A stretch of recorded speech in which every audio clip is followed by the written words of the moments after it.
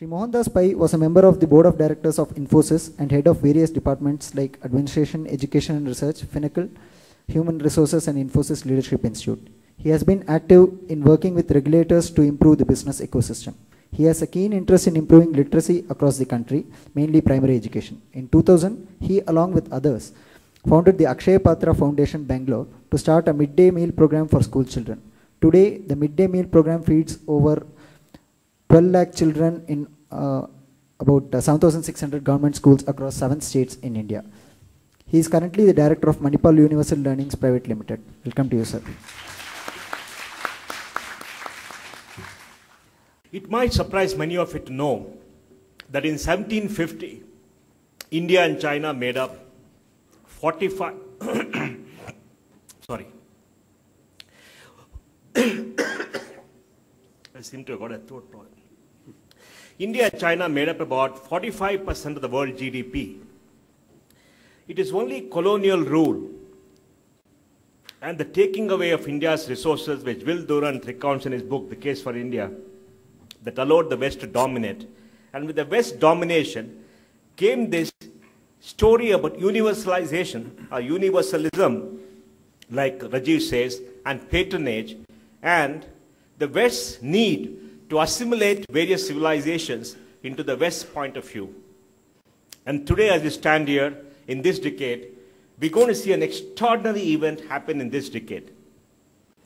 The world GDP today is about $60 trillion. The United States is 15, Europe is 15, Japan is 5, the rest of the emerging markets about 25. With China and India growing at 7 to 9%, this decade will see, after about 260 years, the rise of the emerging markets overtaking the OECD. And that means that in this year, in this decade, the entire emerging markets, the countries outside of OECD, will have a larger GDP than the OECD. OECD is essentially Europe and America. And the decade following this decade, 2020, 2030, we're going to see the share of the emerging markets double again based upon economic growth. And this means the balance of economic power is going to change. And India is already the third largest economy in terms of PPP, but India will be the third largest economy in nominal terms, possibly in 20 years. The old domination of the West, by their ascent on the Western way of life, Western philosophy, and the Western view of things over the East and over the rest of the world, and the spirit of unilateral activism that they had is coming to an end in economic terms. The economic upsurge in the West, caused by the Industrial Revolution, allows them to dominate world thought and create a homogeneity in world culture, which was destructive. And if you study Western history, you find the largest destruction of indigenous people, the mass killing of many, many civilizations happened in that time in the last 250 years, which was possibly the only occasion when it happened, except when Genghis Khan started his conquest across Asia many, many centuries before that. So now in this decade, when the time comes when the emerging markets, people of possibly 3/5 of humanity or 4/5 of humanity are going to come into the own, it's important for all of us to assert that we are different, that the world is not a homogeneous place. The world has immense diversity, diversity caused by civilization, diversity caused by thought, and we must cherish and protect this diversity and ensure that this diversity is put before everybody else so there is peace and harmony.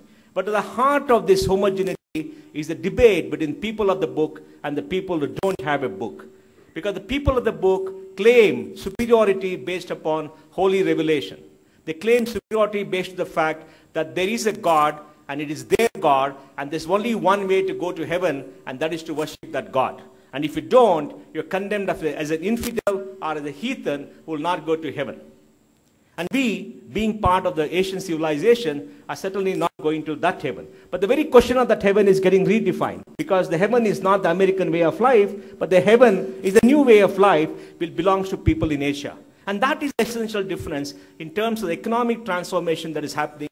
And that is why I feel personally Rajiv's book is a very important contribution to this debate for the people of the world to reclaim their identity, to reclaim their being different, to reclaim what they are, the historicity of the civilization, and to stand up and to be counted and take pride in themselves.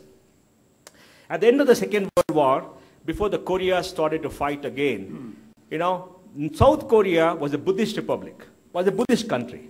But in 20 years, Buddhism came down from about 90% of the faith to something like 15%.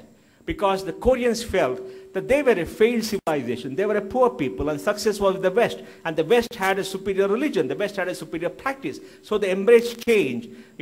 Change happened because evangelical movement that came out from America. And the change happened because sense of superiority.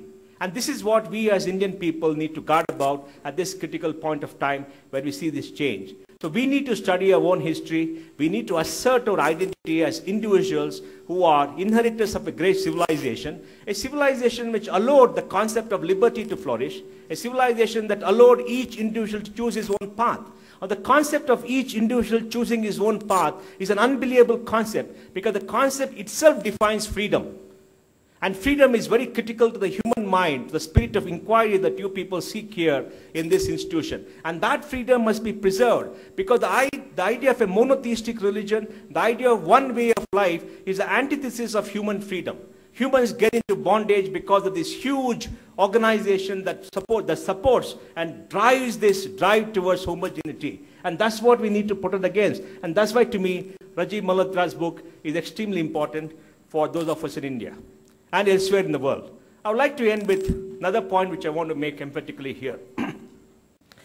The people of the book and the people who believe in revelations believe that they have a holy right and a holy, let us say, imperative to conquer nature. And the conquest of nature implies the destruction of nature in its myriad form and the use of the natural resources for improvement in the so-called quality of life.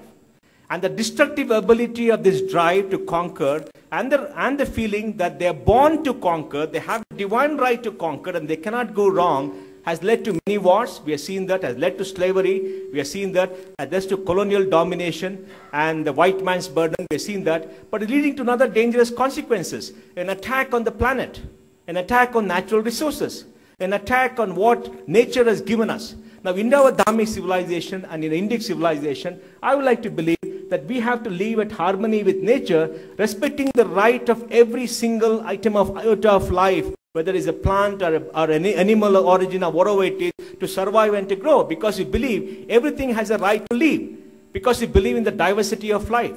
But when you believe in one way of life, you are going to be destructive, and that destructive feeling is hurting the planet, is hurting the place where all of us live. So it's up to us to stand up and to assert that even we believe in a theory that individuals have a right to look out for themselves. We should believe in the theory of sustainability, that we have to live in harmony with nature, and it implies that nature has a right to a free existence as an individualistic existence and not necessarily subservient to man. Now, unless we come to this philosophy, we're going to live in a planet which is going to diminish, and we're all going to be victims of this drive towards homogeneity. I would like to end here by saying that in all this debate, we should take an intellectual viewpoint of what Rajiv Malhotra has said.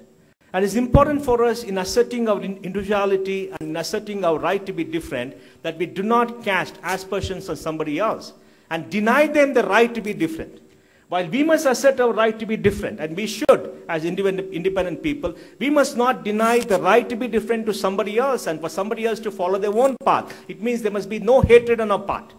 There must be no negative assertion. There must be a positive assertion and mutual respect for the other's right to exist, whatever be the tradition. And that is there in our Indian tradition. Because in our religion, even being a heretic, being an atheist is acceptable. It's part of the debate. It's part of what you are. And we respect people who are atheists. And this respect for the other should be carried forward, because it's only in this intellectual debate will we find the meaning of life. After all, our journey in life is to understand the meaning of life and the reason for existence. And I believe unless we inquire, we will never be able to find the reason for our existence. And the reasons for the existence of each individual is going to be very different. So thank you, Rajiv, for everything that you've done with this. I think it's an extremely important contribution at this critical juncture when the world is changing. Thank you very much.